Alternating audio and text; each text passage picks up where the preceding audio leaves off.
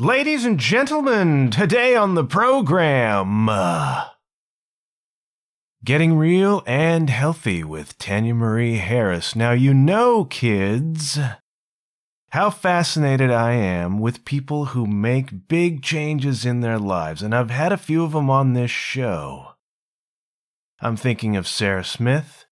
I'm thinking of Chris Banks. I'm thinking of Al the Yeti Bones.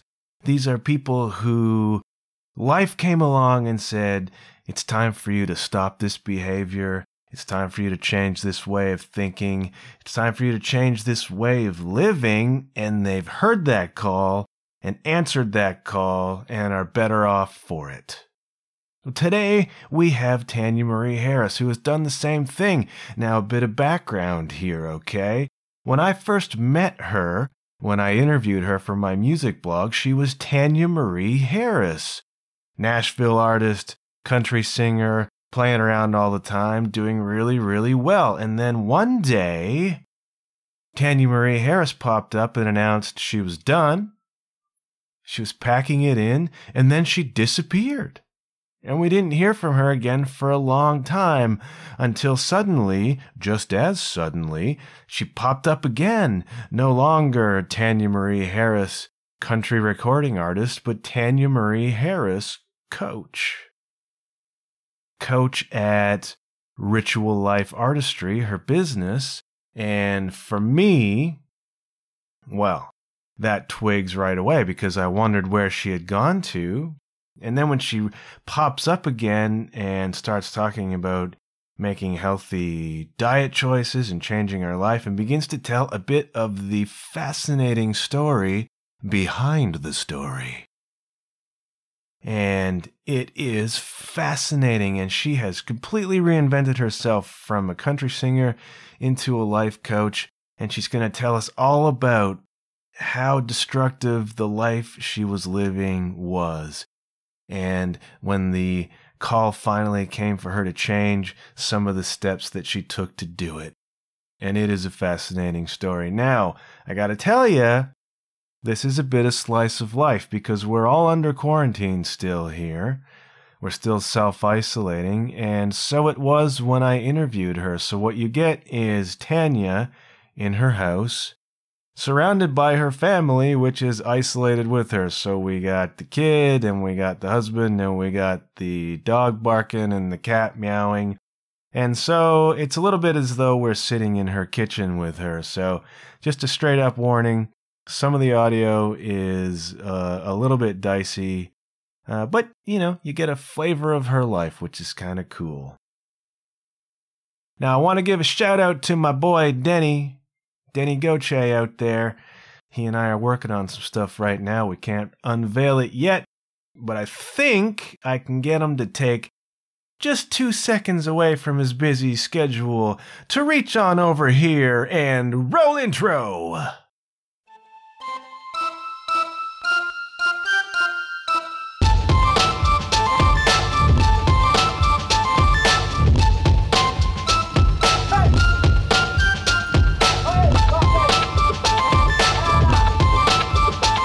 Hello, you're listening to the John Huff Podcast. Oh, yay. How are you, Coach Tanya Marie Harris? I am lovely. Thank you. I didn't know what we'd be talking exactly about today, so I'm just kind of open to what's going to happen. Good. Oh, and you might hear my cat and or dog. You know, it just depends. The cat can be quite ornery. He's an old man who is grumpy that we have a puppy. Cats will do that. Yeah, I have 3 cats, and I lock them all out of my little studio. You can't come in. You have to, because they'd be all over me, and all over the microphone, and jumping in and out of the window, and fighting with each other. And maybe that is compelling listening. People love cats. People do love cats. Have you seen the curve chart that's out there about, you know, like combating this virus that we're dealing with? Someone's turned it into 2 kitty cats. Really? And they said people really love cats, so maybe this chart will now make sense to people. I thought that was funny. It's really compelling to watch the way people are handling this, you know? Like some people are losing it And I kind of understand that. And some people are turning out really funny memes. I think that humor, it's never too soon to laugh at what's happening. It reduces your stress totally. I think a lot of people could really use some more humor around this for sure. I'm not saying it's a laughing matter, not in the slightest, but if we don't laugh about these things, you do just create more anxiety for yourself. Yeah. And it's not like there's any shortage of things to create anxiety about this. Exactly. Like I'm sequestered right now because I was in Mexico a week ago. And we came home on Thursday, which is the day I think things really began to ramp up. And it's amazing how quickly I began to sense the anxiety just everywhere. As soon as I landed in the country and started driving, I turned on the radio and whoosh, a week's worth of relaxation gone. It's just everything was so amplified. It's like, wow, what is happening here? So if you're prone to anxiety, and I tend to be, these have got to be troubling times, I would think. Oh, absolutely. Yeah. And the thing is, too, is I think that media doesn't help anything the way it's been blown up. For me, I didn't really think too much of it until they announced, they were tacking on a couple weeks to the kids' March break. They were closing schools down, and that has never happened before. And so that's when I realized that something was definitely, going on, very serious. I mean, we knew it was happening around, and it's been quite some time, but until it affects you personally, it doesn't. Oh, that's the bell of my dog who wants to go out. It's all right. My husband will take care of it. We've trained our little puppy to ring a bell to go outside. Sorry about that. We're getting slice of life for Tanya Marie Harris here. Yes, absolutely. I believe in trained dogs. Great. But so, I didn't realize that it was a serious situation until that point. And I think it's funny you mentioned how people take different types of anxiety because for me, I am not anxious over it at all. I'm perfectly content in my little world here. I don't mind being isolated away. I'm quite the homebody, even though I know that, to a lot of people, I'm very much an extrovert, but I really am very much mostly at peace, quietly and alone. And, but what I do feel anxiety over is I can feel other people's anxiety. So we went to Costco, foolish people that we are. Can't do that. Yeah, it was a mistake. And it was on Friday. And the lineup to get into the store, first off, was a big alarm bell. Watching what people had in their carts was an alarm bell. And that's when I realized that people were hoarding when there's absolutely no need for that.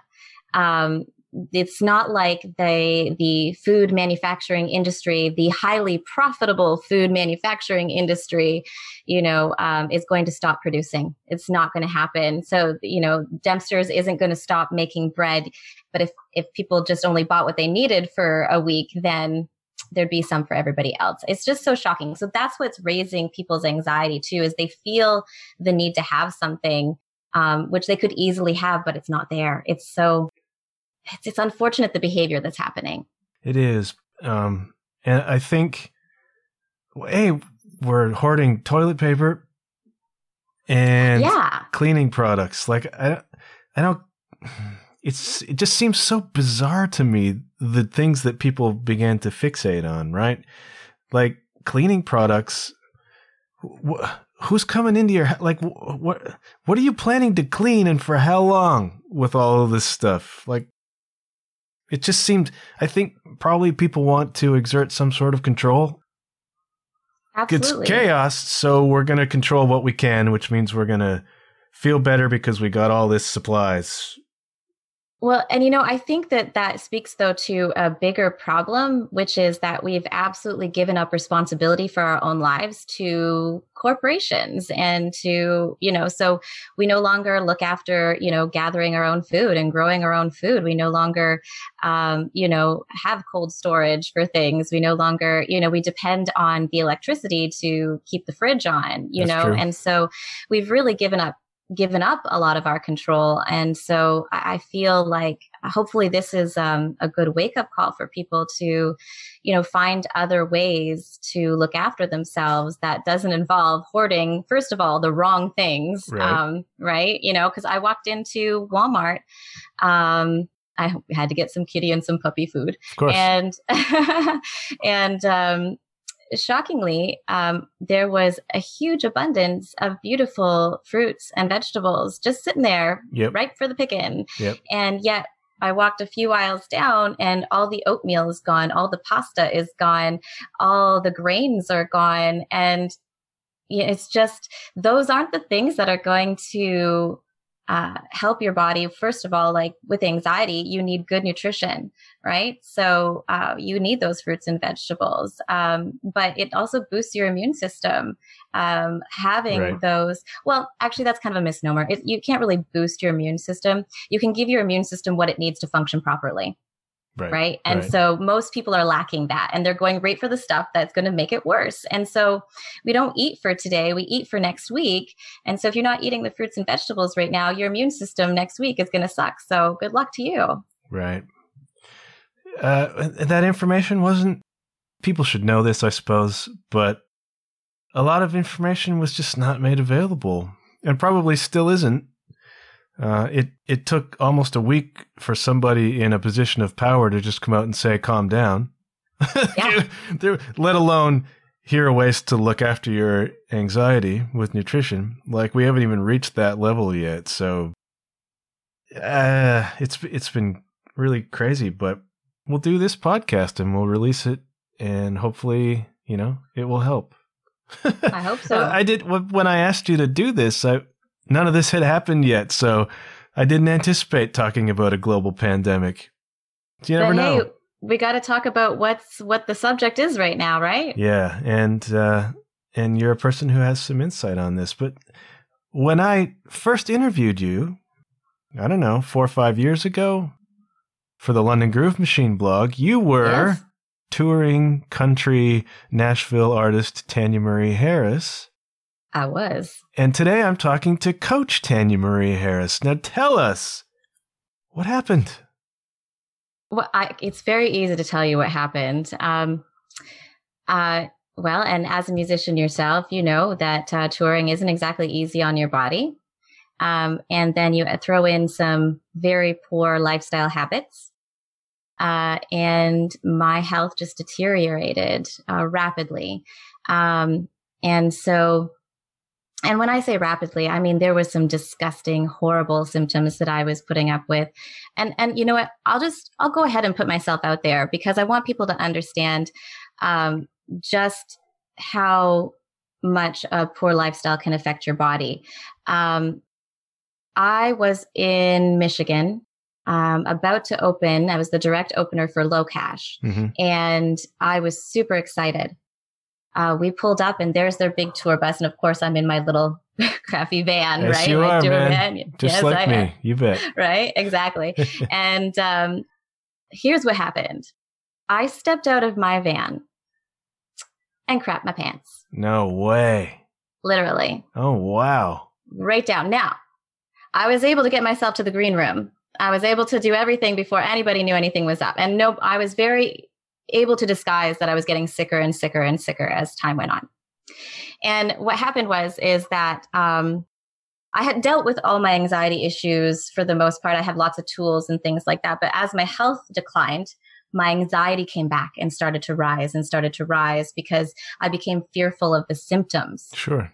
And it just created this horrible cycle, which then made me fear being on stage because, I mean, what could happen? What could go wrong? Am I going to pass out on the stage? And also you can't deliver. You cannot deliver anything of quality, whether they think it's quality or not. It's like inside yourself. You cannot deliver anything amazing if you are sick and fearful. It is just not possible. And so I had been responsible for my band. As you know, I did my very best to work with just a solid group of musicians. I didn't really use piece players. And so I felt extremely responsible to them for their employment. We had got ourselves up to doing somewhere between 100 and 120 shows a year, which, I think for where I was at was amazing. It was a complete success. But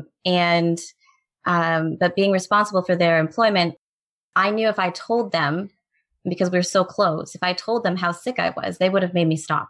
Right. They would have made me stop immediately. So instead, I basically stopped slowly. I said, guys, I'm going to have to stop, family requirements. I gave them the usual BS that you would probably give anybody about, excuses, and said, but I'm going to give you lots of time. I'm going to give you 6 months notice. So, I pushed through 6 months of being sick. I went to the hospital. I had to wake my guys up in Chicago and say, this is when they realized something was wrong, though. At this point, I had to wake them up at, was 4:00 in the morning. We'd been asleep for an hour. Well, I had not been asleep, but I was in excruciating pain. And I said, nope, we're going home. I don't care that I got insurance here in the States. I'm not staying here to go to no hospital. Let's go home. And I went home and went to the hospital. And that's a long drive in pain. It is. And actually, that's the time that I first experienced ever in my life projectile vomiting. I never knew it was a real thing. I mean, you'd hear of it. And of course, you watch the Family Guy episodes where they're seriously vomiting all over the place, right? But I didn't really believe that that was an actual thing until that day. And what's worse is I'm like, guys, I need a bag. Right. And so Roadie Dave, he hands me a grocery bag, but no one checked the bag first. Right. And so, there I am.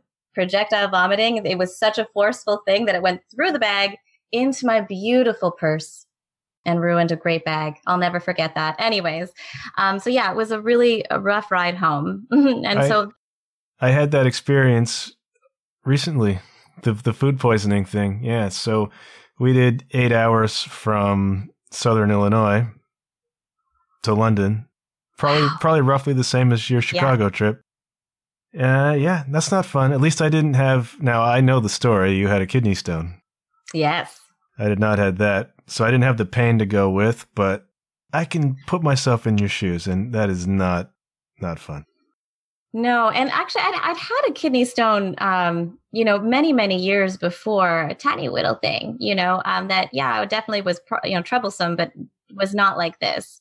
And then this one came from severe dehydration, like consistent severe dehydration, and too much of a good thing. I don't know, coffee. I was obsessed with my coffee because I became so fearful of eating anything because of the other issues I was having. Sure. So I wouldn't eat anything before a show, but I would drink a coffee, for goodness sakes, for my energy, right? So you can imagine, there I am, not eating all day, drinking my coffee though, Starbucks to boot, really terrible on the intestines for sure. And then, doing my show. And then where do you eat after the show? You eat at McDonald's, baby. Hell yeah, you do. I'd always get my the bacon cheeseburger, basically, or the McDouble with bacon, and my coffee, another coffee, because of course we had to drive home, right? And I'm always trying to make it home to get to my daughter in between a lot of this stuff. And so basically my body just gave out on me. And so I kind of went into hiding for a year, maybe actually 2. I feel it was 2 years after coming off the road. And but during that time, I had already been working with some young songwriters and other musicians in their performance, helping them to feel comfortable in their own skin and create rapport and relax themselves. And so that really shone a light on where I think I'm meant to be. I really believe that my life has come full circle, and I no longer, or I guess I should say, I now feel that I was always meant to be in service. Interesting. Yeah. Did you have any sort of diagnosis on where you were at when you came off the road, or was it just general unhealth causing awful symptoms? Now, this is where I don't want to tell anybody anything, because you don't have to either. Oh, no, I'm going to, because I want people to not be the same way. I was so fearful. I was so afraid that there was something severely wrong with me that I refused to go to the doctors, aside from when I went to the hospital and whatnot. And then I'd been there a couple of times. But when it came to actually all the other symptoms that I had been having, I didn't want to go. I was scared. And so I didn't. And so what I instead started to do was look up people who had changed their health. And I started looking for a program that I could do privately. So, because I'm a very private person. And again, I didn't want to hear from a doctor. And so that's when I found a program called WildFit. Mm-hmm. It's actually designed by a Canadian. His name is Eric Edmeades. He's a fantastic guy. The Canadian government actually just gave him a medal like a month or two ago, maybe a few months ago, for the work that he's doing. Yeah. And so I did this health program and my entire life changed. Really? Completely. And I'd never been able to do that before. One, I'd never like stuck to a diet before, even though I wanted to, right? I was kind of self-conscious being on stage. I wasn't comfortable in my own skin. I was usually self-conscious about the way I looked. I didn't look the part, all sorts of things. And it really took me through incremental change where I gained confidence and new abilities in my health. And that got me really focused on the positive things that it did for my anxiety issues. And so I decided that I had to add all of that into how I was helping my artists, was add some health, because you cannot have a great performance without great health. So how was your health at this point in time? This point in time, it's like night and day. I know that I have an extremely strong immune system. I know that, anything that could happen in the next few weeks, what if there was a real food shortage, an actual food shortage, of the fruits and vegetables and things. And I know that my body has stored all of that nutrients that I've been eating and I am okay. Yeah. So my stress is, pretty low when it comes to worry right now over it. How hard was it for you to make the decision to stop touring? As a musician yourself, you know how important the music is. You know how it makes you feel inside. It gives you, it's like breathing. If you can't do it, what's the point of living? You're not going to. And because I felt that way about singing my entire life, I honestly just believed that being on stage was where I was supposed to be. And even though I didn't like the idea of being on the stage, I didn't like being the center of attention. The idea of leading professional musicians when I felt like a fraud myself for a lot of it was not cool. Right. So coming off the road was a lot easier for me, I think, than it would be for some people, in the sense that I really realized that it was just for me. I never needed the audience. I never needed to be on that stage. I just assumed that that's what was expected. That's what I started to expect of myself when I was younger, even. But my anxiety was too strong, like even through my 20s, to even try. So. Well, I mean, I do love the story of when you decided to, because that was when you were going to have a daughter.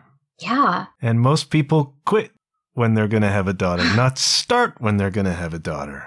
Always the anomaly. I know. I can't help myself. I like to. I love that, though. Well, tell us about this. Tell us about that motivation in the beginning. Well, there I am with my new little daughter, and we had put her in gymnastics, and she was very physical. She didn't talk when she was very little, so she was very physical. It's usually one way or the other. And so we put her in gymnastics, and there she was walking along the little 1-inch balance beam that's made of foam. And I thought, oh, what if she wants to be a gymnast? Oh, an Olympic gymnast, but then that got me thinking, how do I expect her to do anything that she wants to do in this world, or follow any dreams that, she has, if I never followed mine? And so, I started doing some research, and I said, I think I'm just going to go to Nashville and record a couple of songs, and maybe that'll be enough for me. Right. And then that turned into coming home and putting a band together. And then, that turned into, well, let's see if I can get these songs on the radio. And it just blew up. And again, with my anxiety, I really had to know as much as I could about each performance, which is why I wouldn't work with piece players.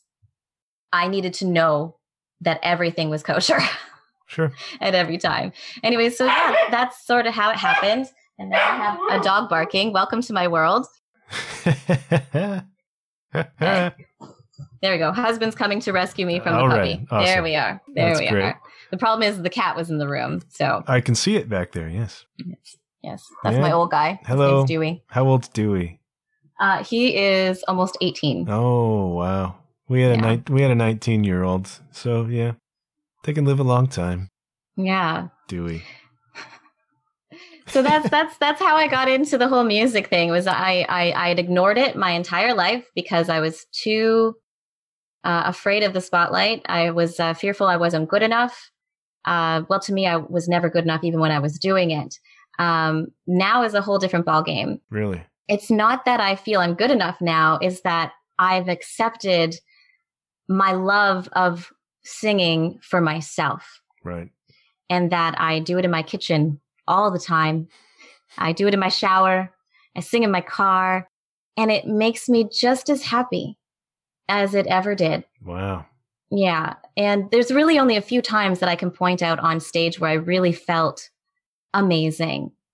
Because I was always generally worried about people's perceptions. And was I coming off the right way? Oh, geez, are people actually going to show up to this gig? You know, lots of stuff like that. I know that one, yeah. Yeah.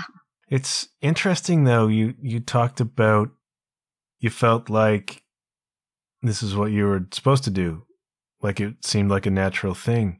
And then when you look at it in retrospect, yeah, it very literally almost killed you. It did. How many people do you think are doing things right now that they think they're supposed to do, and it's literally almost killing them? I think a lot of people are out there doing that. I think a lot of people forget to look at, you know, their inner being about what they think and what they believe. And we're so focused and really unconsciously focused on what other people expect from us. That's a really destructive thing. It is. Do people, like, in some cases, maybe you need to go through this thing is because it's a bridge to where you're actually supposed to be. It feels like that's happening to you right now because it's the journey. What's happening is, you know, maybe your purpose is to be this coach, this mentor, this person, and you needed this experience behind you to speak from, right? 100%. You know? But I find it really compelling that there's probably people out there everywhere who are in this thing they're doing because they think they're supposed to and it made sense. Yeah. And they're not stepping back and taking a look at the big picture. Like, are you happy? Are you healthy? Are you stressed out? And how much of that is a product of what you're doing right now? I'm really big on doing the thing that you're meant to do or that you want to do or that you're passionate about. I have trouble defining that even for myself right now because I'm still throwing spaghetti at the wall, but I think it's an awfully unhealthy thing to be doing the wrong thing and ignoring how much that makes you ill mentally and physically. And I think that's why there's a big movement right now of people really specifically not doing things that they don't want to do. They're really, it's a whole movement. I can't remember what they're calling it. It's like FOMO or something. You know, but it's about not doing things versus doing things. Yeah, there's a massive paradigm shift happening, but it has to be a shift of the way we think about everything. Money, success, you know what I mean? Like it goes layers deep. And I'm all for it, and I'm part of it, but I struggle too with like, this isn't working, that isn't working, but maybe you have to redefine what working means. I'm not sure. This is new for me too. Well, I have a question for you. Yeah, go for it. And this will kind of lead back into, I think, of my little circle story that I've got going on here. Sweet. But, you know, what is it you were really interested in when you were a kid? Is there something that really made you passionate, like as a kid, teenager? I had two enduring kind of things when I was younger. One was books and one was music. So today I am a writer and I'm a musician and I'm a podcaster. I'm just not particularly successful at any of those things yet. You know what I mean? Again, very subjective. Okay, by certain metrics that matter to me, I'm not 100% successful, but I think about this all the time. Like I think way too much actually about what I'm meant to do, what I want to do, et cetera, et cetera, et cetera. And I mean, when I was a kid, I can remember leaning up against the speaker on my parents' massive record player. You know those old record players that were like a piece of furniture?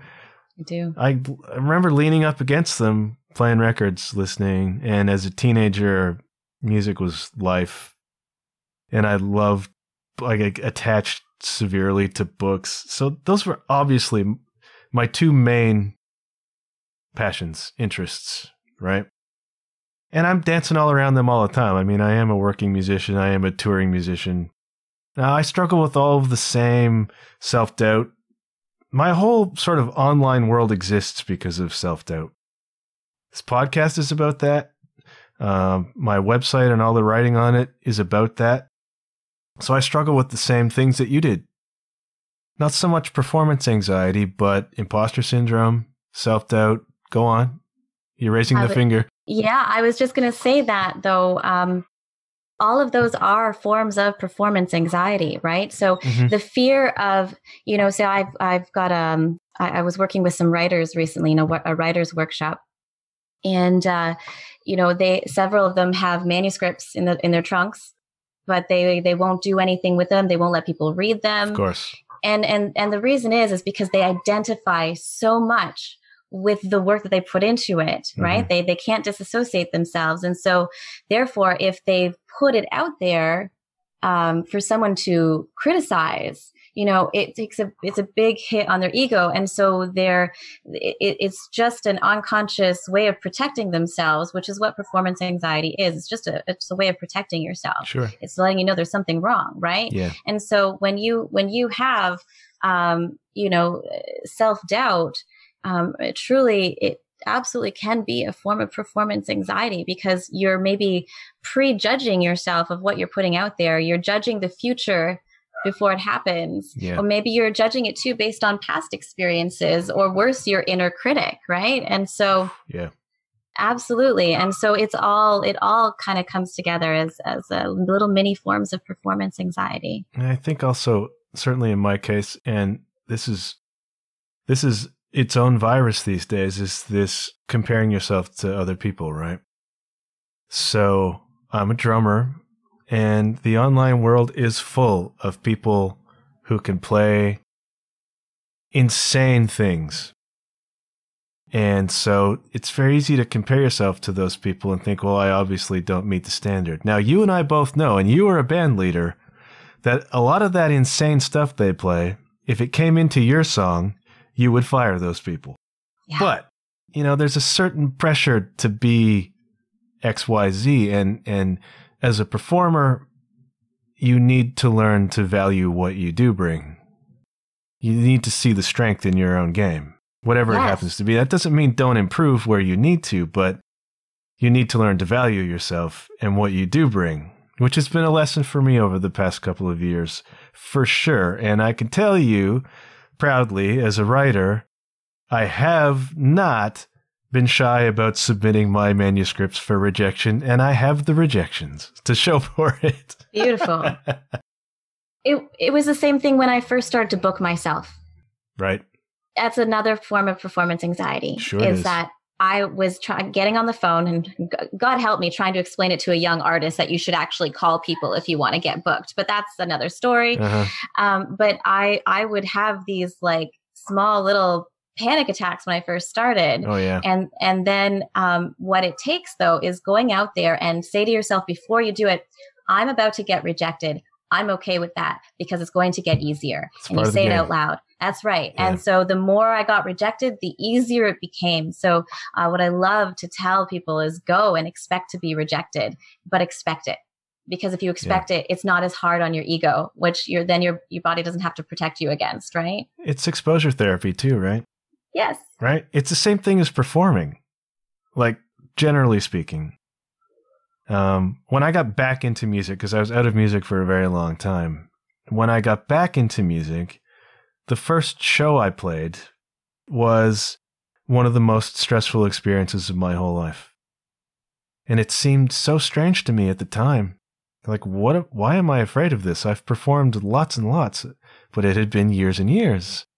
And then you play that first show and then you realize, oh yeah, this is fun. I forgot. And then over time, like it's no big deal for me to go out in front of thousands of people and play. It doesn't happen often, but I've done it, you know, and that's a form of exposure therapy too. I mean, it's like things become easier the more you do them. And then you will get some wins too. You will get booked, right? You will learn the language. You will learn how to present yourself, how to talk to a booker or club owner or whatever. But you can't, that can't be theoretical. It has to be practical. You have to go through that experience in order to get better. And it's the same with anything. Yes. Being rejected on a manuscript. It's part of the game, man. Going up to a manager, asking for a raise. Yeah. Yeah. Right. Right. Same thing there. Yeah. Like you can't think your way around that. You have to go through that experience, but it gets easier. So that's good. So what has changed in your diet? What's in your refrigerator right now, Coach Tanya Marie? Ooh, what's in my refrigerator? I got lots of greens, lots of cruciferous vegetables like broccoli and cauliflower. But there's also fruits and vegetables, like fruits like cantaloupe and raspberries and whatnot. But I eat very seasonally, we'll say. I don't eat with our natural seasons because, if that's the case, I think I would die in a Canadian winter, obviously. Yeah. But I do cycle my food and I try to keep a huge variety and change that variety often so that I'm getting the nutrients that my body needs without having to buy any supplements. Are you eating meat? I do eat meat, yes. And I do believe that humans were meant to eat meat. I know that some people will have a problem with that, and that's okay. I would like to suggest that I hope people will choose the highest quality of meat that they can, which would be a wild game, which they've had a natural life. Mm-hmm. They've not been pumped full of hormones, and they're eating their natural diet. And right. So, I think that's the best way to get meat. So if you have a choice between, a hamburger and like a bison burger, I would probably go with the bison burger, right? And so I do believe that humans were meant to eat meat. Do you think people understand how much their diet affects their life? I think people are starting to. Yeah. And again, I'm one that can absolutely say it's. I really didn't realize how much poor nutrition and poor choices can affect your body. I basically assume my body can deal with anything. And, I was in my 30s and thinking still that I could just do as I pleased and be okay until I wasn't okay. So I think a lot of people are, especially with, cancer and everything, there's a lot of people are really waking up to the fact that nutrition has a lot to do with recovery, has a lot to do with, prevention. Like I really live by the principle that it is far more important to get the things that you need nutritionally than get rid of the things that are junk. So, if you want the potato chips, eat the goddamn potato chips, but eat a salad too, will you? Like, and not just iceberg lettuce, like make it bitter green salad, some nice deer tongue lettuce and, Paris Island, things like that. Some really good greens and some kale and some spinach and get the good stuff in. It's more important than getting rid of the bad stuff. Is it simply a matter of convenience or is it a lack of knowledge that makes people not do this? That's a twofer. I think that's a both. I think, unfortunately, between marketing and the whole family is making noise now. Everybody's going to be making noise. We're all sequestered in our homes, man. This is our current reality. Okay, nobody's alone. Don't you feel here. bad for some people though? Because some people don't like their families. I mean, I'd hope that's not the case for everybody, but I know for a fact there are some people that do not get along in their house, and I pray for them. I do. Here's the theory that I'm hearing that. When all of this is said and done, later this year, there's going to be 2 spikes. There's going to be baby spikes. Oh, yes. And there's going to be divorce proceeding spikes. This time together is going to do one or the other for people. So, oh my God, I never thought of the divorce part. But yes, I did think about the fact that there's going to be some extra babies being made right now for sure. Likely, yeah. That's hilarious. Yeah. But yeah, anyways, I do think it's like a 2-for. Like people are creatures of convenience. I used to be one myself. And again, they just don't know.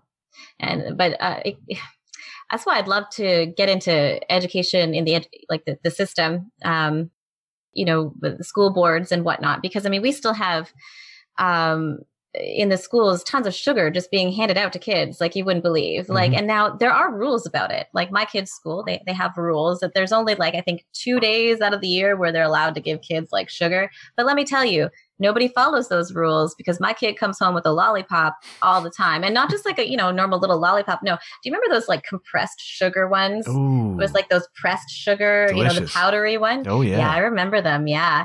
Yeah. My daughter loves them.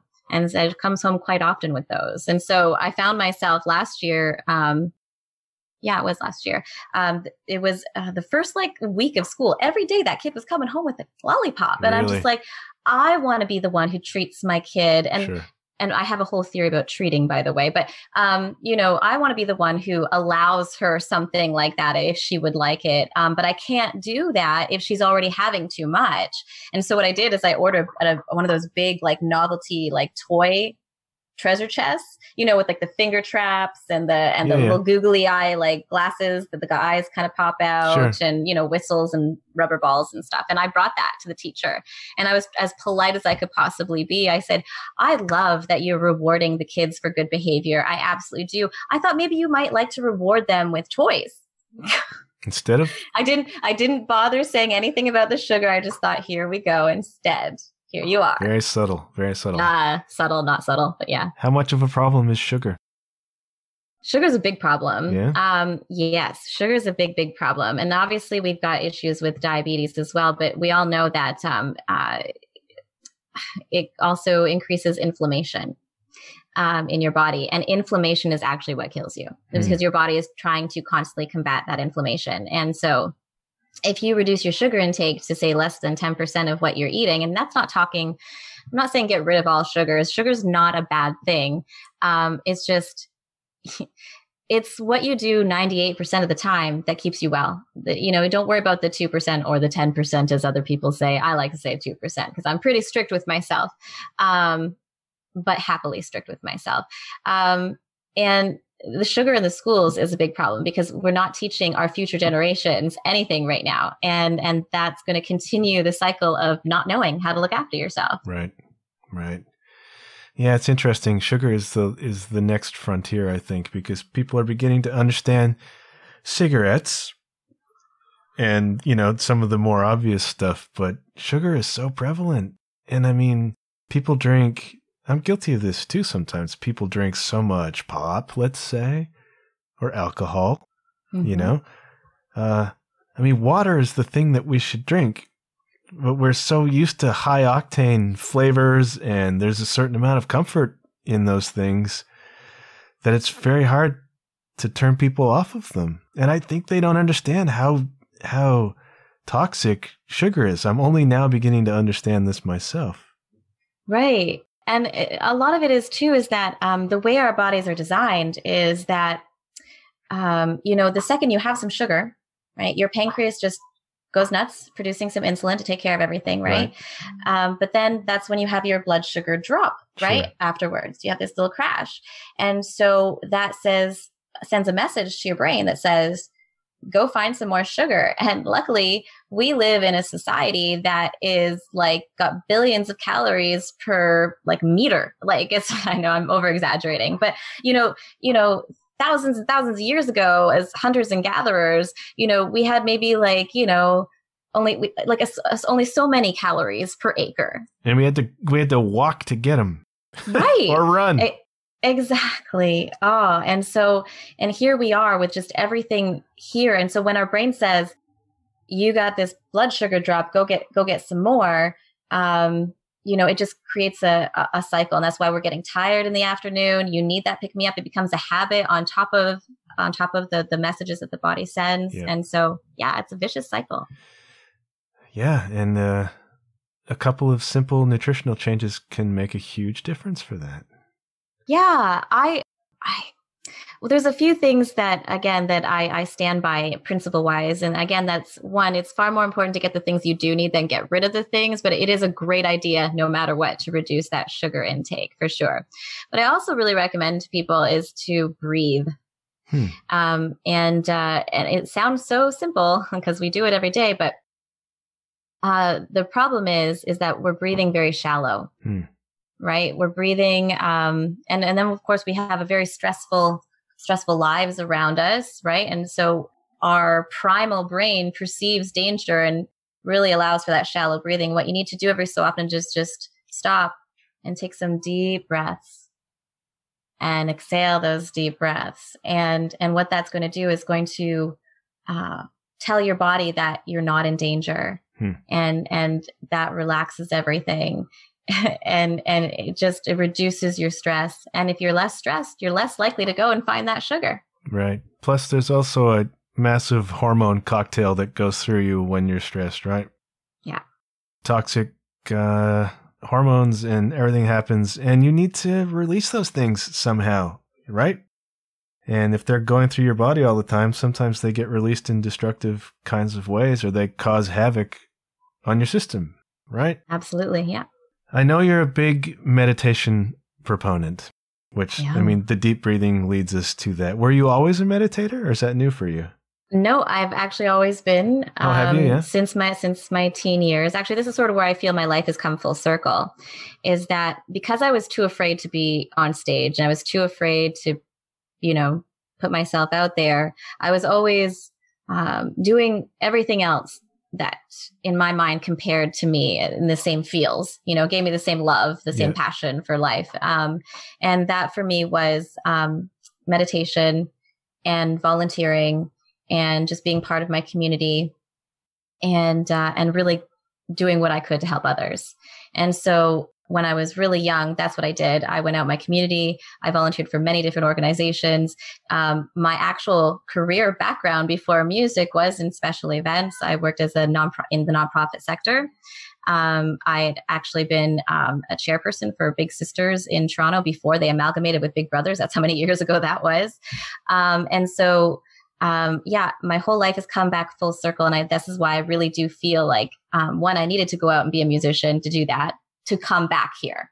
It brought me right back here. And so, meditation has been a huge part of my life. It's because my anxiety was so strong. I didn't even like speaking in front of business meetings. We had, or when it came time to discuss grant writing, like when the meeting started, and people are looking at me, or I had to train volunteers, and I found that a huge source of anxiety as well. So meditation was my ticket. And I would do these little mini 10-second meditations before any kind of perceived performance, I guess. So ever since I was about 16, 17 years old, meditation has been huge for me. What's your meditation technique? I know it's easy to complicate this. I'm not a great meditator. I have monkey mind and I have a hard time controlling it. I like that you say monkey mind. Well, I really do. It's a problem. So tell me about your method of doing that. Well, first let's just address your monkey mind before we go on to my technique. Let's address the host. Yeah, let's address your monkey mind. Sure. And what I want to suggest is that that's perfectly fine. It's perfectly normal. And I don't want you to think that you're doing it wrong when you have thoughts come in. And what I would suggest to you is when you're in your meditation, in your practice, however you do it, I just want you to acknowledge that you're having a thought. Just acknowledge it, smile and let it pass. Give it permission to be there for a second, but then reorient your focus back to, say, your breathing, right? So thoughts, like the whole purpose of meditation isn't to stop thinking, it's so that you can focus on what you want to focus on, right? So some of us, we really believe that I'm just going to focus on my breathing. That's it. But that's a great way to bring yourself back to your intention is to focus on your breathing. Now, when it comes to my technique anyways, I'll talk to my little 10-second technique because it's the one I actually use the most. Okay. And I think that it would be great for most people because it doesn't take anything more than 10 seconds. But it does take practice, which is, again, so you're going to breathe in for a count of 5. And you're just going to hold it at the top and you're going to let it go. And you're going to do that 3 times, basically. So it's 10 seconds, 10 seconds. I know. So it really does add up. But when you get to the point where you feel relaxed, I like to add in, it's like a combo of breathing and thinking. And again, people mostly think you don't want to think during meditation, but you do when you have an intention, right? And so I will split my thought into 2 pieces. So if say I apologize, the kids around having fun right now. Slice of life. I know. Yes. So I will split up my thought into 2 basically. And, so say I'm coming to my performance, I'm going to be on stage. I'll breathe in and I'll say, I am enough. And then and as I breathe out, it would be for this performance, right? However I want to split up. And that might not be what you want to say, but for me, it could be,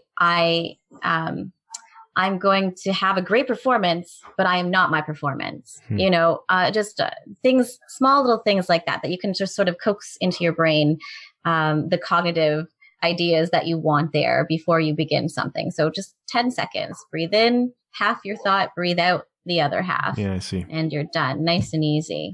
Yeah, cool. It's funny. I mentioned my monkey mind and you talked about watching each thought kind of float by. It's not, I have this image of Huckleberry Finn on the river. It's not that. It's a parade. It's a Disney cartoon with the bass drum and the cymbals and it's a long, long parade. So I have to watch the whole parade walk by. That's the image. You got a big monkey mind. Oh, it's chaos in there, man. I tell you, but it's okay. It's okay. Have you thought of journaling? Oh man. Journaling those thoughts. Get them out of your head. The morning pages. Yeah. You know about this exercise? Mm-hmm. Yeah, I can't do that. It causes me more anxiety than it relieves, actually. Writing for me is a whole coaching session. I have a troubled history here with writer's block and with a lot of stuff that we don't have time to go into right now. But yeah, I've tried the journaling and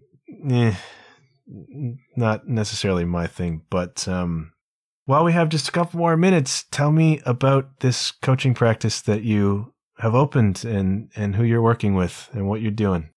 Yeah, so right now I'm actually working with some writers groups and some young musicians. And actually, I just started working with some dancers. Oh, great. Yeah. And so what I'm helping them with, first off and foremost, is their health.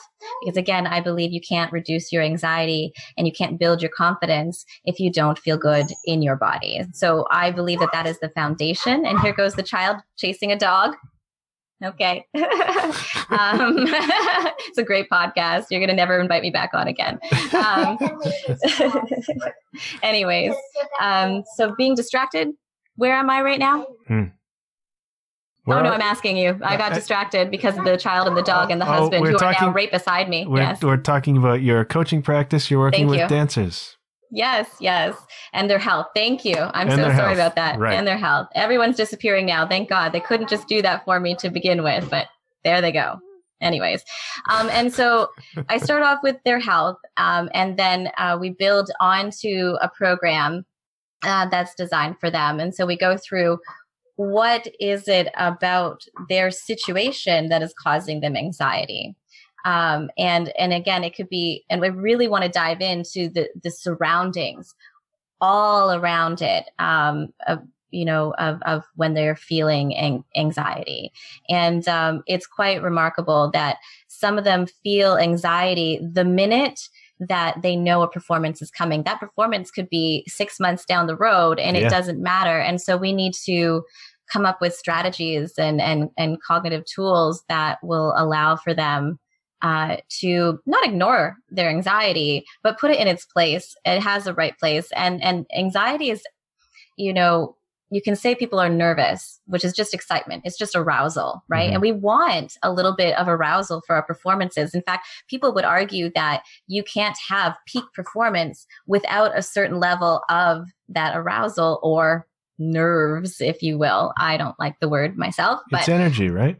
Energy, exactly. And that's why I like the word arousal, because that's exactly what it is, energy. And so I help them find that place and I help them find their tools. And there's so many tools, as you know. I mean, there's visualization, there's reorientation, there's reframing. And reframing is one of my favorite things. And I've become very good at it in life, which is basically just taking note of a belief I have, and maybe I don't like that belief, and I just instantly choose to change it. And, that takes, you have to cultivate that skill. It doesn't just happen overnight. But that is one that I had to cultivate in order to be a performer. I had to change my beliefs, and I just got very good at doing it instantly. And that's what reframing is. It sounds like magic, and then of course there's rituals. And that's actually why I named my business Ritual Life Artistry. I was going to ask you that question. Yes, go on. Because being a performer, I actually developed these little rituals, like my 10-second little centering kind of technique. And maybe I had some lucky charms, we'll say. There's all sorts of different things that people have and do. But when it came to the 10-second centering, I'd like to say that it was more of a ritual recitation of an incantation. So it was kind of magic in my mind. But then I also did like a visualization technique quite often, which was I would just see that there was 2 roads in front of me. And the one road I knew, but this road to the right had something different to offer, something better, and something exciting. And so I would always picture myself taking that other road. And I could always feel I was in my sneakers, which are the All-Star sneakers. Of course. And so, I would visualize myself just dancing and having a great time and saying, yes, yes, yes, yes. And that put me into a much better place to get on stage. And so I help people find these rituals and these tools and use them ritually to build their self-confidence and to lower the anxiety and increase their health. Like ritually wild about health. That's me. Awesome. That's wonderful. And it's so exciting. I'm fascinated by people who make huge changes because it's possible to do, right? Yeah, I was wondering why you want to talk to me, but then you said, so all right. You've made a huge change. You were dying. Yep. And now you've learned to let go of an identity you had, yes, which was not serving you, right? And exactly. You've been open enough to be led into this new identity, which has changed your life. Absolutely. A lot of people would like to change their lives. They don't know how. They don't know what stops them from doing that. So when I see a story like yours, I get excited to share it. Right? Well, thanks. I'm happy to share. I'm glad you did, and thank you. I have 2 more questions for you. They're very quick. Ooh, all right. Number 1, are we going to see Tanya Marie Harris on stage again? I really do hope so, but very differently. Yeah? I would like, and I'm working on it slowly because this involves adding new skills. And I'd like to be in a theater production, musical specifically. Yeah. I believe that was my original dream when I was younger. Really? That's actually how I found my voice to begin with. And so I feel like as a country musician, though, no one's ever really heard me sing for real. And for real for me would be those powerful, meaningful songs from all those musicals I loved growing up. Interesting. Okay. Yeah. So I hope so. And what I mean by taking steps towards that is I take a theater jazz class. Do you? I do. How exciting. Yeah, I'm preparing myself. One day my daughter will need me at home less. Right. And I can then hit the theater rehearsals and be available for that. So for now, I'm not available, but I will be soon. You can trip the boards. That's great. Good for you. Thanks. I'm looking forward to seeing that happen because, being a full-time performer might not in fact be the best life for you, but music should still be in it. Whatever 100%. your new life is, it is a passion, and people need to exercise their passions. Well, I do work with a young lady, and she's a beautiful young lady. I won't say her name at the moment, but she has huge anxiety, not when it comes to singing, however, but she has some severe learning disabilities. And so we spend some time writing music together. Great. And I feel like I have the patience to help her with that. And so I do still have my hand in music all the time. Good. As you should. Because, I mean, that is a gift of yours, too. And, you know, people have to learn how to use their gifts in the right way, in a way that's healthy for them, right? Yes. So terrific. Last question. For all the people out there who find themselves in the position you were in, which is unhealthy, unhappy, uncertain, what's the first step towards resolving that for them? Something. What I mean by that is, I did a post the other day. I used to believe everything was all or nothing. And so therefore I would do nothing. Right. Because I felt I had to do it all. Right. And the truth is you don't. You just have to start with one small habit, just something. So, you know, at the time I was a heavy smoker. Bad Tanya, singer, smoking. I did not know that about you. And well, I didn't eat all day, so all I did was smoke my cigarettes and drink my coffee. Perfect. And I didn't want to quit my cigarettes either because I was afraid of gaining weight. Now, luckily, when I did quit smoking during my health program, and guess what? Lost weight while I was doing it. I lost almost 40 pounds in total. Amazing. Yeah. But I quit smoking. So if it's smoking for you, okay, that's a big one to tackle. That's a tough one. It is. And so if you're looking to get healthier, I would start by adding in your water. Get hydrated. It's one little thing. 6 to 8 glasses of water a day, write water on your journal or your calendar every day and do 6 to 8 little circles so you can check them off, because we all feel good. We all get a hit of serotonin, dopamine, right? When we check something off, right. It feels real good. Right. So, I would start with something, whether it be water, whether it be breathing, whether it be just trying to add, more fruits and vegetables each day. Just start with something. It doesn't have to be everything. Oh, interesting. That's great advice. Thank you. Thanks. I'm going to go let you look after your family as we're all isolated here, but I'm glad you're back, and congratulations on changing things. Well, thank you. I really appreciate sharing. It was real sweet of you to invite me. I'm glad you did. Thank you so much. I'm going to let you go, and I'll be watching your journey with great interest. Thanks, John. All right. Talk to you again. Ciao. Okay. Bye for now.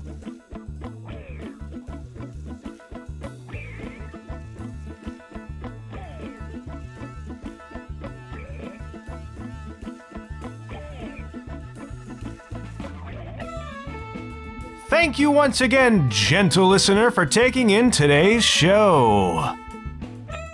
If you want to know more about the program, go to www.john-huff.com. That's JOHN-HUFF.com and click on podcast.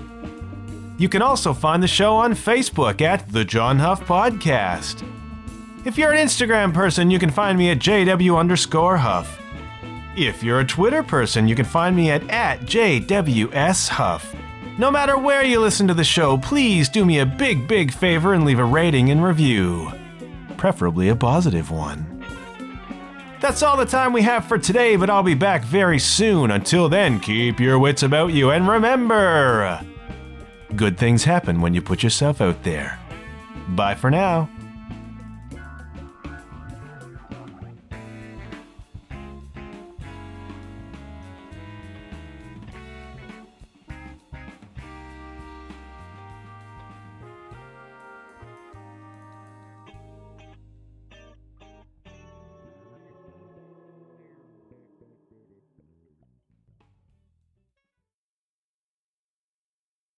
Got nothing else to say this week.